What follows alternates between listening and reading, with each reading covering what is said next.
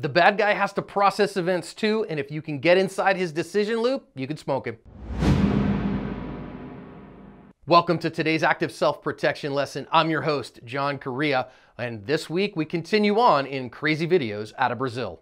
Today's video is brought to you by the generosity of Newbold targets. Newbold targets are self-sealing reactive polymer targets that act like steel targets for training and practice, but are safer than steel.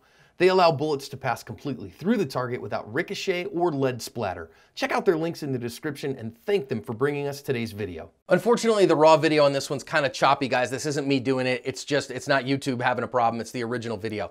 We're going to see the first motorcyclist come up. He is our intended victim riding his bike, and you're going to see the second is two guys on a moto that are going to come up, and they are going to flash a gun at him, point a gun at him, and he, on the other hand, is armed as well. Gets his gun out very, very quickly and gets shots going towards these guys. Notice that they are running off as fast as they can, and at least the gunman here is going to hobble off down the road. He has been shot at least once or hurt in some capacity when their bike went down or whatever. So now what you're going to get to see here is our good guys actually going to run their way as well and put some more shots in their direction. Again, I'm sorry for the choppiness, guys. That's in the original, and I could not find an original anywhere that didn't have that bunch of choppiness, though I looked and looked and looked. But it doesn't look like he's hurt to me. He takes a bunch of follow-up shots, keeps after him, heads off screen there. It looks like the bad guys lost this one, good guy won it, and that's where this one ends. Got him good on that one. Got a question for our watchers out of this one. Gonna have to answer it in the comments about those who ride motorcycles. If you ride a motorcycle, what do you do with your firearm while you're riding? I rode for a number of years, don't have a bike right now. Always kept my firearm right in its regular position, in its concealed holster when I rode. Interested in what's going on out there in the world right now. Let's get to some lessons out of this one. So we talk about your car being a valuable thing, motorcycles as well, and depending on the part of the world that you're in, you can get jacked for your moto really fast as well, because these moto jackers come up quickly as a twosome, both know how to ride, and they will point a gun at you, take your bike, and off they go. So let's think about what our good guy is doing here, because our bad guys show up two on a moto. Now, in some parts of the world, if you're in Asia or in Africa, two guys on a moto is nothing. In most of Asia, you get 3, 4, 5, 6 people on a moto, and in Africa as well. In North America, two guys on a moto is a little bit rare. In South America, it is a warning of an impending carjacking. Central and South America and the Caribbean, this is absolutely a warning of an impending robbery. So cultural cues matter, understanding what those look like. And if ever you're vacationing in Central or South America, now you know that. Now then, he points a gun at him. Now notice that our good guy here is choosing to go for his gun. Now I normally say, don't draw from the drop. Guy's got his gun on you and his eyes on you. That's a great way to die.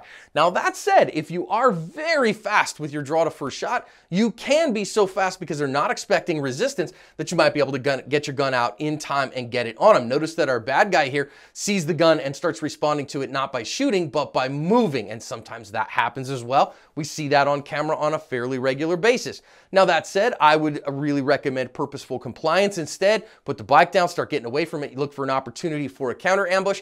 But if you're very fast and you have your gun in your regular position, this guy on his motorcycle had the gun in his regular position, so he's able to get his gun out quickly. Now notice as well, he lets the bike drop. Very smart. Don't worry about the bike in that moment. Your life is at risk. Next thing I want you to notice is that as the shooting starts, these distances open up very, very quickly.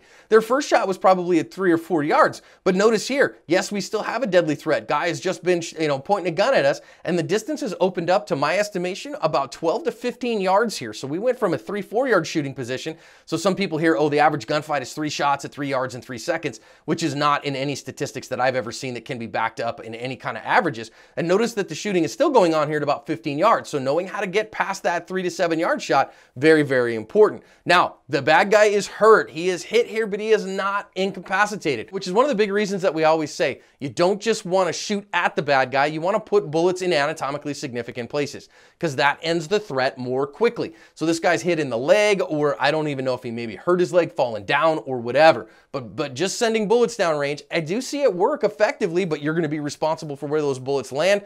So you want them to land in the bad guy, and you want them to land in anatomically significant places so that the threat ends more quickly. That's what your goal is with your defensive handgun, is to end the threat very, very quickly. Now then, our good guy is going to start taking follow-up actions. I would strongly recommend, rather than running towards the bad guy here, that you run away. Now, he is going to kind of stop it up here, and I get that, and that's really good, but chasing these bad guys down is something that I don't recommend, even for off-duty cops anywhere. You don't have to enforce laws when you're not on duty, so don't chase bad guys. Get the heck out of there, scoot, get on the phone with 911, get to a safe place, or whatever 911 is in your country, get to a safe place and let the professionals outsource the rest of your violence, okay? So this good guy, he was carrying his firearm in a proper position while he was on his motorcycle. He was very fast to his first shot. Didn't worry about his motorcycle, got the shots on target. Let's be careful chasing bad guys as we cover our ASP.